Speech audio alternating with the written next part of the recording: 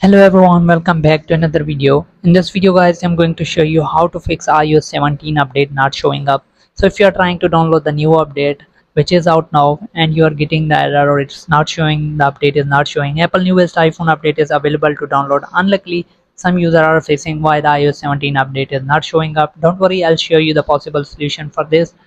So the first step is check whether your iPhone is supported to the latest iOS. So you can go to the Apple website and you can see the list if your iPhone is supported or not. If your iPhone is supported and you are still not getting the iOS 17 update, then the next step is go to settings, click on VPN, and if you are connected to the VPN, make sure that you disconnect the VPN.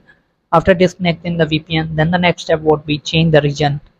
In some region, the iOS 17 is releases early, so you can go to language and region and then click on region and select United States. After this, you can go back to the update section and see if the update is showing. And if the update is still not showing, then make sure that you delete any beta profile if you have downloaded any. You can go to settings, click on general, scroll down, click on VPN and device management. And if you have any beta profile downloaded, you can remove the beta profile from here. Then you can check for the update.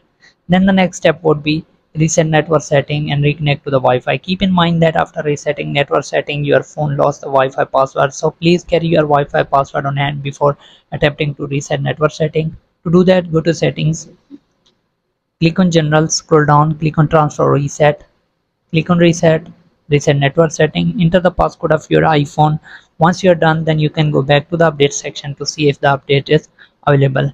And if the update is not there, then the last step would be restart your device. Restarting your device can fix the bug that be preventing your iPhone from update. You can go to settings, click on general, scroll down, and here you will see shutdown option. From here you can restart your iPhone. So hope this video helps. Thanks for watching. Subscribe.